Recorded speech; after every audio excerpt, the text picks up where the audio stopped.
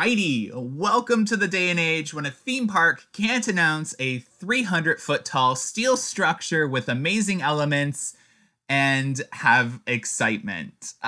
So obviously Orion was announced yesterday at Kings Island at 10 p.m. and boy have I seen some of the dumbest comments online about this coaster. Everyone is, and I'm not, sorry, I shouldn't say everyone. A lot of people are focusing on the negatives versus the positives. People are trying to find every little detail about this coaster and completely shit on it, and it's getting really annoying. I'm seeing posts about like temperature change, decreasing the height of the coaster. Get over yourselves. It's a 301 foot, from what I understand, drop. It's 300.9.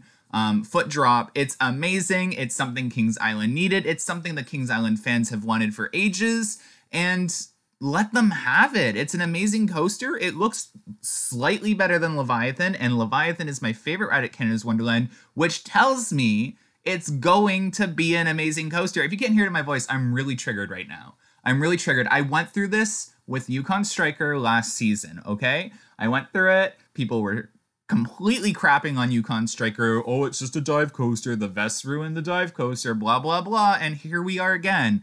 And we're sitting here wondering why parks don't invite enthusiasts onto the media list for parks and are starting to exclude enthusiasts from media events. There's a reason for it. It's because a lot of you act like you are entitled to this Strata T-Rex hybrid super looping multi-record breaking coaster every year at your home park, and when they announce something amazing, you either boo or completely go online behind a white screen and hide your identity and completely shit on a ride.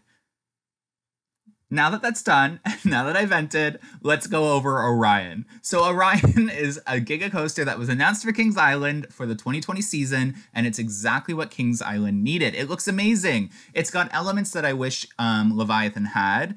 It's got a taller speed hill, which looks absolutely amazing. It's got like this ampersand element that doesn't fully look like an ampersand, but that's that one element that I really wish Leviathan had as a turnaround. Leviathan has that typical kind of like hammerhead turnaround, and I wish it had the ampersand element. And correct me down below if I'm mispronouncing everything. Again, everyone who watches my channel knows I am slightly more GP than every coaster YouTuber out there and fully aware of it. But nonetheless, it's a 301 foot drop. It's 287 feet tall. And no, the argument of is it a hyper or is it a giga isn't valid. It has a giga drop. B&M doesn't even classify giga coasters, so regardless, it's a hyper coaster that is a giga coaster, according to enthusiasts. I don't think there's a valid argument to declare it's not a giga coaster, and for those of you literally looking to find any negative detail about this coaster, just stop. Just let Kings Island fans and all of the rest of us enjoy this amazing steel coaster. This is like 7.5 hours away from me. I will definitely be there next year riding this, and I'm definitely going to like it more than Leviathan, and it's definitely going to probably be my favorite ride at the park. And it just looks all together amazing. And good job, Kings Island, for finally getting the Giga coaster. Since the Giga written in the snow a couple years back, I remember that.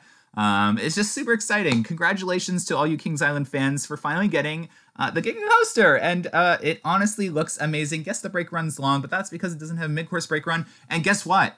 I mean, fingers crossed, it doesn't have trims by the looks of it. This looks amazing. So altogether, an amazing attraction. I know this was a quick analysis. Hopefully you really enjoyed it.